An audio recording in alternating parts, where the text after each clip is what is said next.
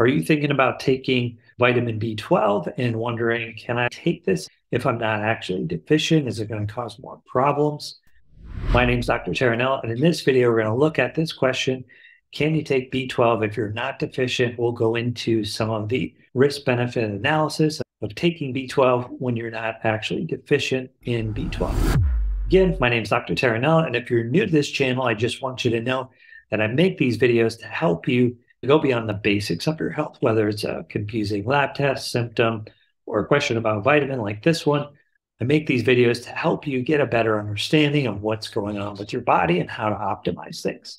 So if you like this kind of information on nutrition, health, hormones, etc., click on the like button and don't forget to subscribe to the channel to continue getting videos like this one. Now for a quick disclaimer, the information contained in this video is for informational purposes only. It's not intended as treatment for any medical condition or a substitute for seeing an actual doctor or medical professional. It should be used as an educational guide to deepen your understanding of your own health and treatment success. If medical attention is needed, don't delay in seeking that attention. All right, let's check out this question. Can you take B12 if you're not deficient?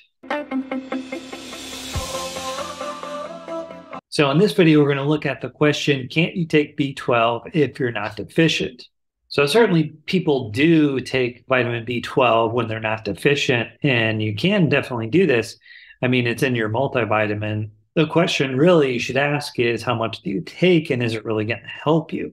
I think this question would generally fall into the category of risk-benefit analysis. Usually people are going to ask this question if they don't really have access to getting B12 testing, or in some cases, they just really don't want to do the blood testing. They're scared of needles and things like this. Certainly makes it a lot easier when you do have a blood test or some indicator that you're low in terms of running that analysis of risk-benefit. So it's probably easier just to get the test done. This kind of test is very inexpensive in the $10 to $20 range. On the other hand, B12 in general is very safe and has a very low risk profile in terms of making you have other problems or have a negative side effect. So in the case that you are having B12 deficiency symptoms like numbness and tingling, maybe some brain fog, difficulty concentrating, decreased energy and motivation, maybe even lack of balance or feeling a little bit uneasy when you're walking around, all these things can be indicators of B12 deficiency. Of course, they're not as specific as a B12 test would be, but they can help kind of guide that decision a little bit. Just keep in mind, all those symptoms could be from something else as well and have nothing to do with whether or not your body has enough B12. So these are some of the things you want to look at when you're running that risk-benefit analysis on whether or not you should take B12. That being, there's not a lot of downside for the vast majority of people, and there's potential benefit, especially if you do have symptoms. Now, if you don't really have symptoms and you're just going to take the B12, well, you may cause a problem that you didn't have, but it probably will be pretty short-lived if that does happen as well. So in the case that you have symptoms, you don't know if you're deficient or not, the risk-benefit analysis maybe goes towards taking the B12. In the case that you have no symptoms, the risk-benefit probably goes towards not taking the B12. Now, for someone that's generally very sensitive to things like medications, vitamins, foods, and just generally a very sensitive person towards medicines, that risk-benefit analysis may go towards not taking the vitamin B12 supplement.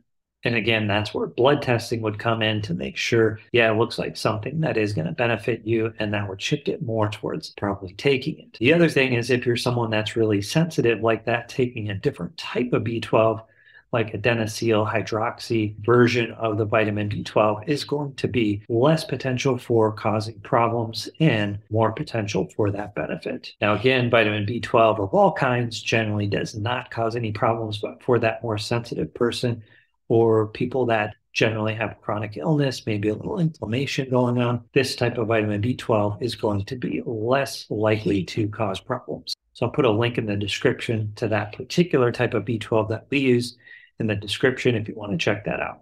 Hopefully this helps answer the question, can you take B12 if you're not deficient? If you do have follow-up questions on this topic, drop it in the comment section. I may do a separate video on that. Definitely try and answer your question.